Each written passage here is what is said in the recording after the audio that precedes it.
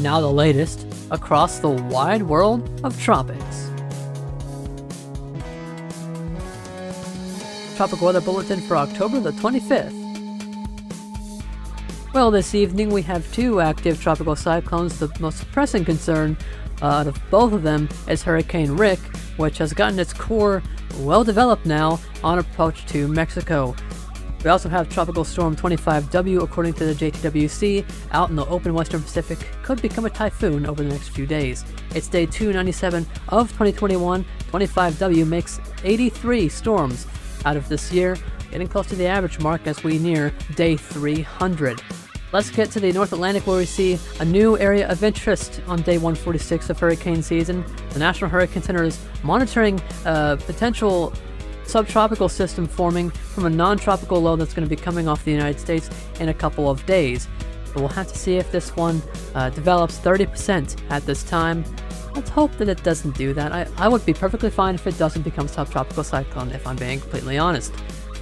On day 162 of hurricane season, the only thing active here is Hurricane Rick, which, as I mentioned, has got its act together and is now strengthening a bit on approach to landfall. We're expecting landfall within the next 12 to 24 hours now, along the coast of Mexico, so we're getting fairly close to the end of Rick.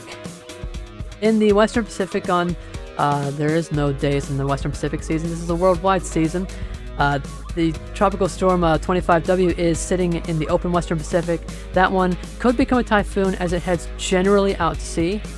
Not expecting this to track towards the Philippines or China or Taiwan. We do also have 99W in the South China Sea. 40% on this one as it tracks towards Vietnam. Only reason, well, one of the main reasons that I didn't go higher than 40% is the models have started to back off on its intensity, mainly because it's running out of time. Fairly soon it's going to be finding itself in Vietnam. We can see in the North Indian Ocean it's fairly quiet right now. Models were depicting the potential for a tropical cyclone to form in the Bay of Bengal. However, the guidance is too little to mark an AOI at this time, but we'll need to monitor that just for the small potential that one does form. And in the Southwest Indian Ocean, we have talked about it for a bit. We are now marking a new AOI in the Southwest Indian Ocean, 20% at this time. Most development looks to be taking place after day 5, but models are depicting it could see some formation prior to the day 5 point. Getting to the satellite imagery, we can see the Atlantic Basin is fairly quiet right now, especially where a potential subtropical cyclone would be.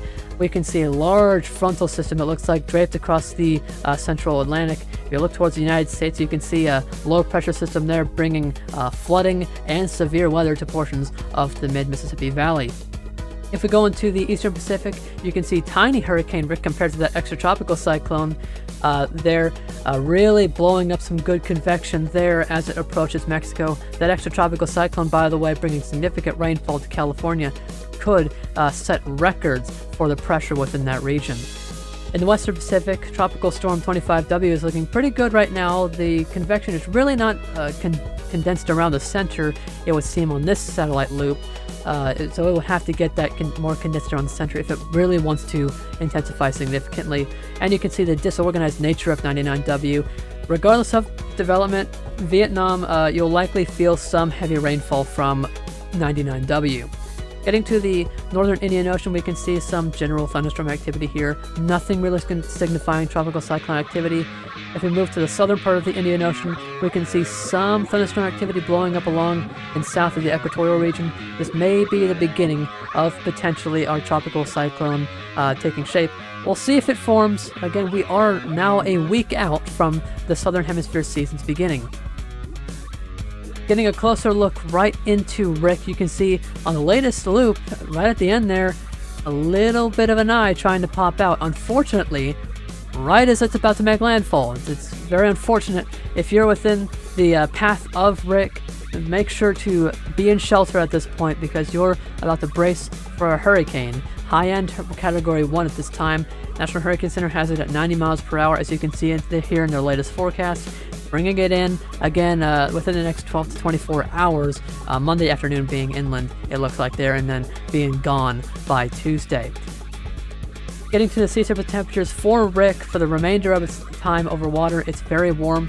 I could see perhaps the topography of Mexico being a bit of an inhibitant for its strengthening trend, but we'll have to see how that plays out. In the North Atlantic, in the Caribbean, it's very warm, very piping hot. Where our potential subtropical cyclone would be, it's looking pretty favorable for the subtropical cyclone genesis. If we look towards the Indian Ocean, where some models were depicting potential northern Indian Ocean development, it's fairly warm, generally 28 degrees Celsius. Same case with the Southwest Indian Ocean AOI. As it heads further southwest, it goes cooler in the sea surface temperatures, but favorable enough for tropical cyclone formation. In the Western Pacific, it's fairly warm for 99W and 25W, generally 28-29 degrees Celsius. And in the Australian region and South Pacific, we are generally looking at very warm sea surface temperatures. They're ready for the cyclone seasons.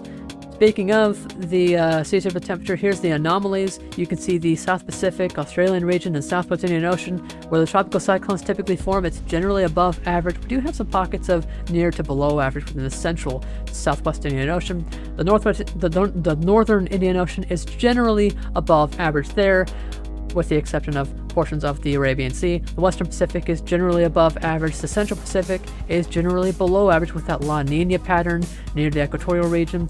And the Eastern Pacific is generally above average in the Atlantic. And nobody's surprise is still generally above average. Getting to the on this day section, we only got one storm active on this day. Hurricane Rina would peak on this day as a Category 3 in 2011. This storm was a very interesting storm. We had a jet interaction, I believe, with this storm, which helped it intensify to a Category 3, but as the jet weakened, so did Rina. It's an interesting scenario to play out in the Caribbean, especially in October, to see a jet help a storm strengthen and help a storm weaken. Thankfully, rapidly weakening on approach to the Yucatan Peninsula.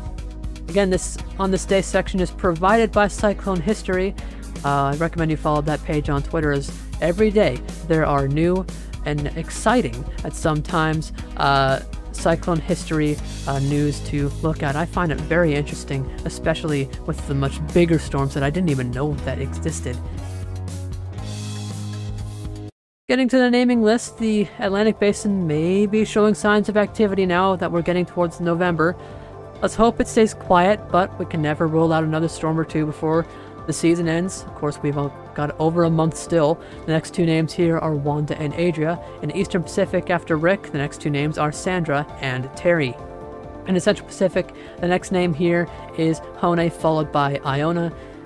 I don't know when we'll see Iona. Maybe we'll have to wait another 2 years, like we've had to wait 2 years, over 2 years now, for Hone. In the Western Pacific, we might be about to get a new name if the JMA decides to name it. The next two names are Malu, followed by Nayatal. After Nayatal, it's Rai. After that, if we do get Malu tonight. In the North Indian Ocean, the next two names are Jawad, followed by Asanai. And moving to the Southern Hemisphere, reminder, once again, we're about a week away now from the cyclone season's beginning. It's getting towards that time of year. In the Australian region, we're looking out for Paddy, followed by Ruby. In the Southwest Indian Ocean, we're looking out for Anna, followed by Batsarai. And in the South Pacific, we're waiting for Cody, followed by Dovi. Thank you so much for watching this Tropical Weather Bulletin, and we'll see you tomorrow night for another Tropical Weather Bulletin.